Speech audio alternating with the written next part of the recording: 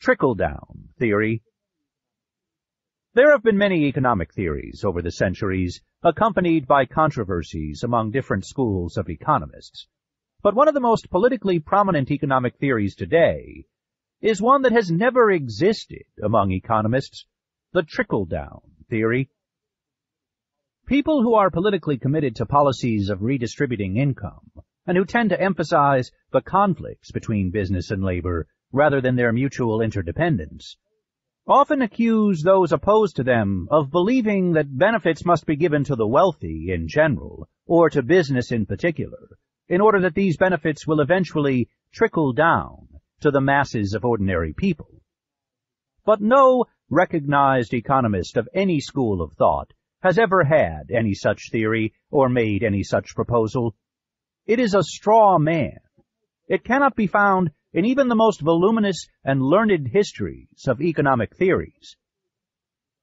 Proposals to reduce taxes on capital gains, for example, are often opposed politically by saying that those who make such proposals believe in a trickle-down theory of economics.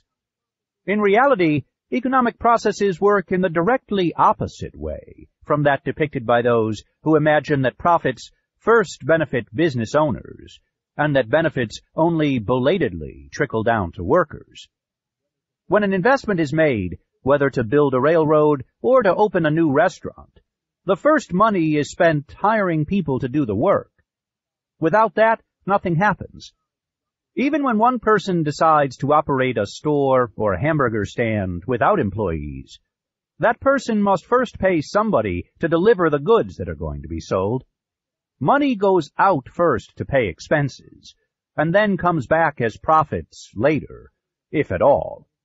The high rate of failure of new businesses makes painfully clear that there is nothing inevitable about the money coming back. Even with successful and well-established businesses, years may elapse between the initial investment and the return of earnings. From the time when an oil company begins spending money to explore for petroleum, to the time when the first gasoline resulting from that exploration comes out of a pump at a filling station, a decade may have passed. In the meantime, all sorts of employees have been paid: geologists, engineers, refinery workers, truck drivers. It is only afterwards that profits begin coming in. Only then are there any capital gains to tax. The real effect of a reduction in the capital gains tax is that it opens the prospect of greater future net profits, and thereby provides incentives to make current investments. Nor is the oil industry unique. No one who begins publishing a newspaper expects to make a profit, or even break even, during the first year or two.